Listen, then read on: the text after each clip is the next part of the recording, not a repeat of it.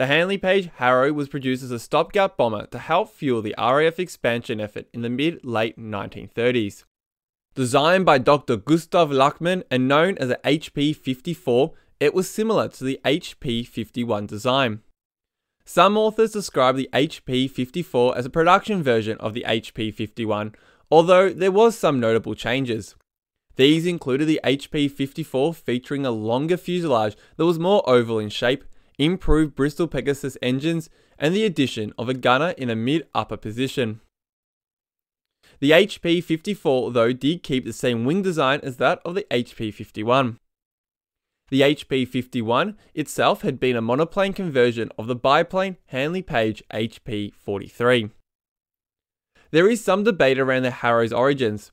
Some sources state that the HP-54 was produced to meet Air Ministry specification B-334, which called for a monoplane bomber to replace the Handley Page Hayford and Vickers Virginia bombers.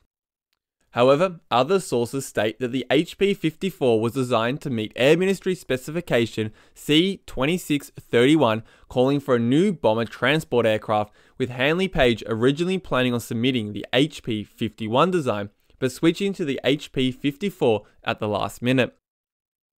Regardless, what is known is that the RAF decided to order 100 Harrows straight off the drawing board in August 1935 as an interim stopgap bomber, with a new specification B-2935 being written specifically for the order.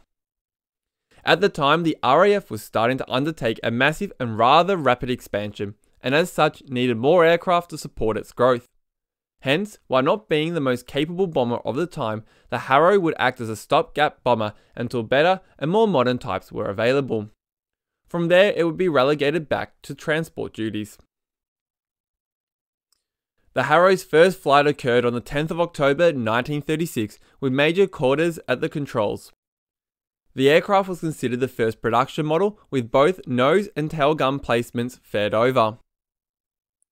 The first 38-39, sources differ, aircraft off the production line were considered the Harrow Mk.I, with 850 horsepower Bristol Pegasus 10 engines and a top speed of 190 miles per hour.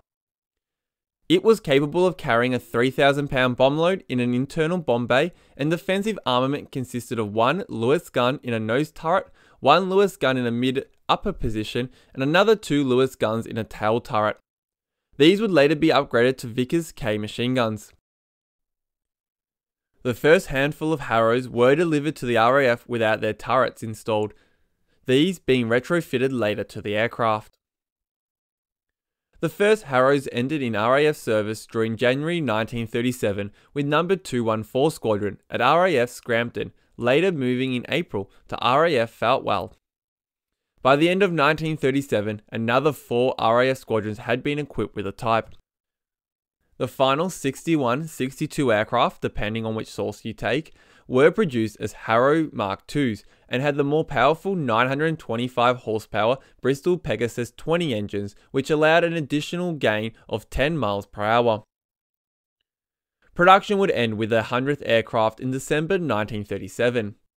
By the end of 1939, the RAF had phased it out of frontline bomber service, with many being relegated into transport duties. As a transport, it could carry 20 fully equipped troops, and a number had their nose and tail turrets replaced with more streamlined fairings, these becoming known as Sparrows.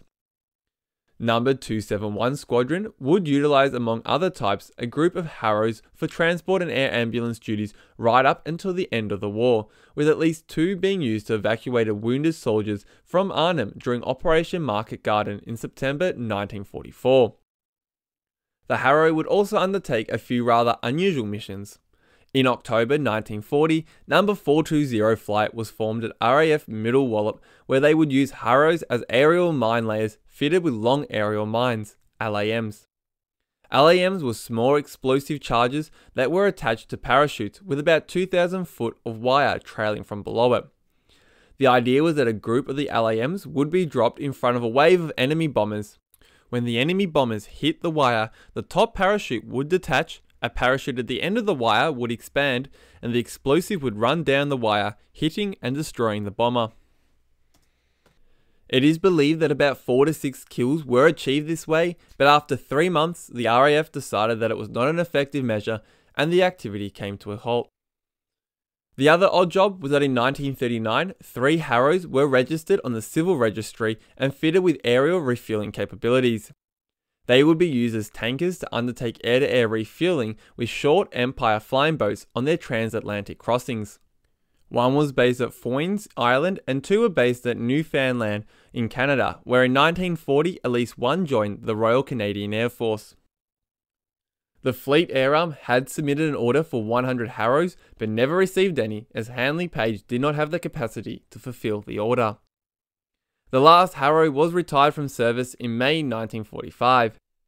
For an aircraft deemed as a stopgap interim aircraft, it would serve the RAF well and soldier on perhaps longer than it should have.